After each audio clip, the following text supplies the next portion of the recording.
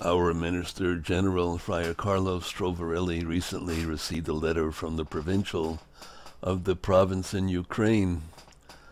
I'll just read several portions. We sincerely thank you for your assistance to Ukraine and for what you have offered to the custody and individual friars. We express our gratitude for the various forms of humanitarian aid you provided and for the collection of material goods and offerings organized by the friaries. We are very grateful to the friaries and parishes for taking in refugees from Ukraine.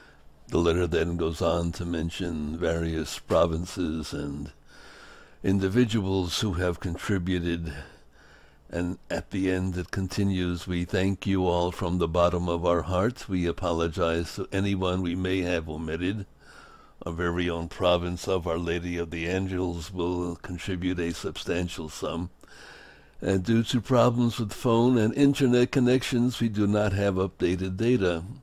In these times when it seems that chaos increases and evil grows stronger by the day, let us not lose hope that the war will end soon. Your prayers, your words of comfort, and your material assistance are a support for us. Despite serious difficulties, we can continue to help those in need. We are trying to carry out normal pastoral ministries, celebrating masses, hearing confessions, conducting Lenten celebrations, preaching Lenten retreats, and praying personally, although we are not indifferent to what is happening. We are involved in transporting people and humanitarian aid between the friaries and parishes in Ukraine.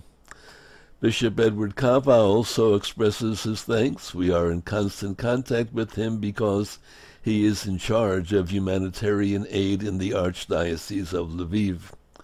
May the good Lord give us peace and reward you with generous blessings.